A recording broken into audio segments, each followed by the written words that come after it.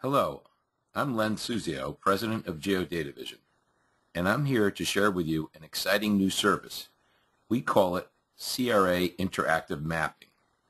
Today, I'm going to cover assessment area maps and loan distribution maps for CRA and analytical purposes. We are going to show you how this new service can help you construct assessment areas that meet the technical requirements of the Community Reinvestment Act and simultaneously minimize CRA performance pressure. This new service also will be used to measure your CRA performance by mapping the geographic distribution of your loans. This new service combines two powerful technologies: computer-based mapping called Geographic Information Science and interactive web technology. Combined, these two powerful technologies with our CRA expertise allows even small community banks to take advantage of the most sophisticated technology and the most professional CRA compliance advice available anywhere. When you define your assessment area, you should have two goals in mind. First, you want to be technically compliant with the section of the regulation pertaining to the pros and cons of assessment area delineation. And second, you want to construct an assessment area that will ideally minimize the performance standards imposed on your bank. Too many bankers stop at the technical compliance point and fail to understand that how they construct their assessment area has a decisive impact on performance standards used to measure their bank's CRA performance. This is because CRA performance standards are driven by what the regulation calls performance context. Performance context includes your bank's size and resources, community demographics, and local credit markets. Every time you add or omit census tracts from your assessment area, you are affecting a performance context and thereby changing performance standards used to measure your bank's performance. The relationship between how you construct your assessment area, performance context, and performance standards leading to your performance rating is best demonstrated by what we call the CRA performance pyramid.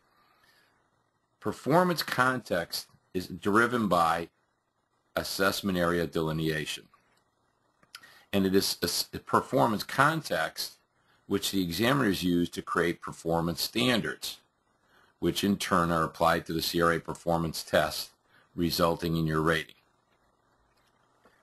When you construct your assessment area, you should take into consideration a number of very important variables.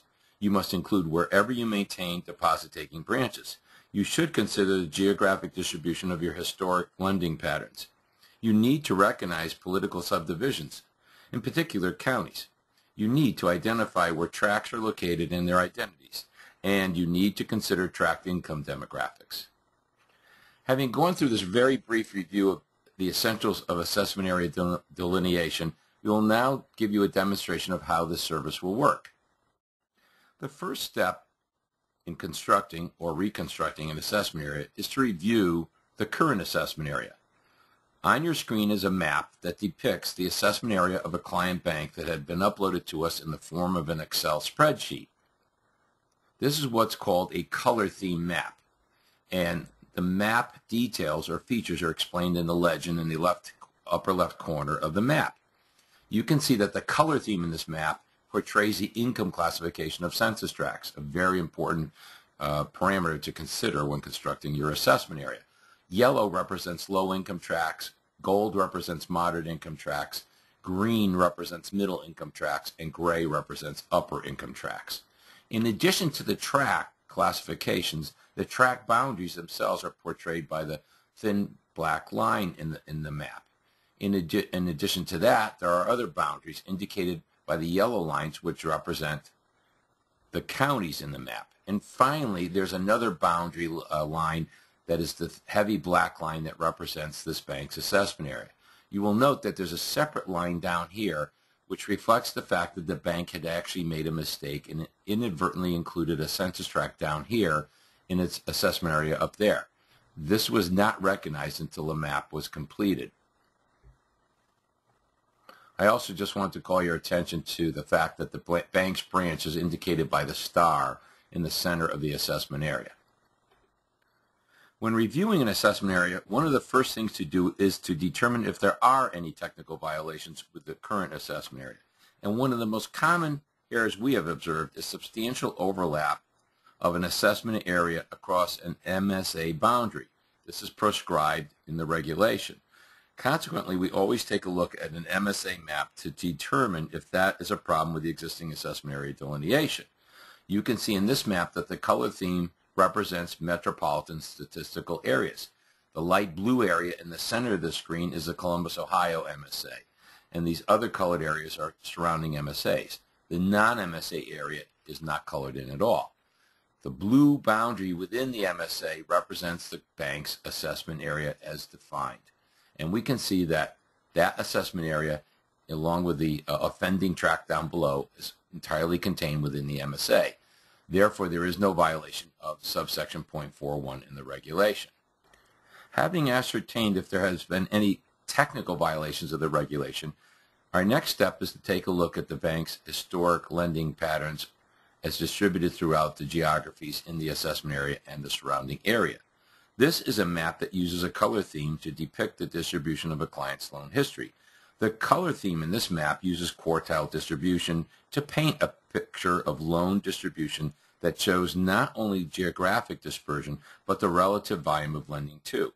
Quartile analysis involves breaking out the distribution of loans among census tracts and segmenting the distribution into the top 25% of tracts with the most activity, followed by the next quartile that contains the second most concentrated pattern of lending, followed by the third and the fourth.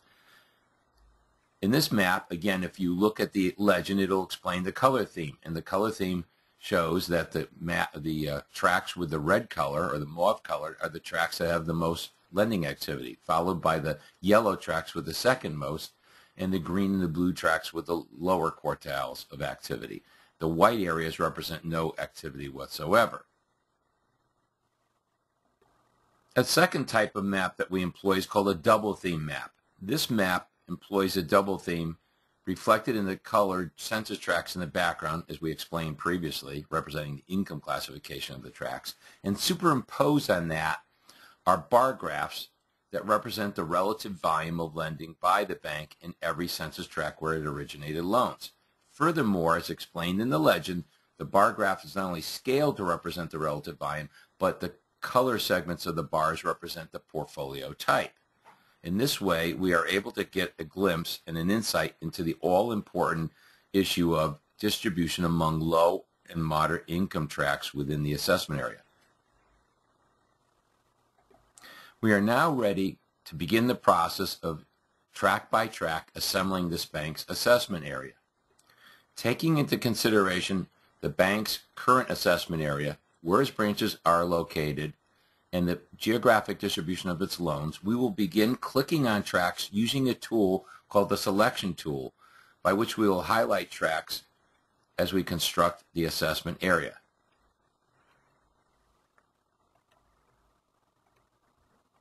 You can see that I'm beginning around the bank branch, and we're adding tracts one at a time, clicking on tracts, and as we do this, we're discussing this with the management of the bank, talking about the pros and cons of including or not including each and every tract. Typically, this process takes about 45 minutes to an hour for an assessment area. You can see as I'm clicking on, a pattern begins to emerge, and the shape of the new assessment area takes effect.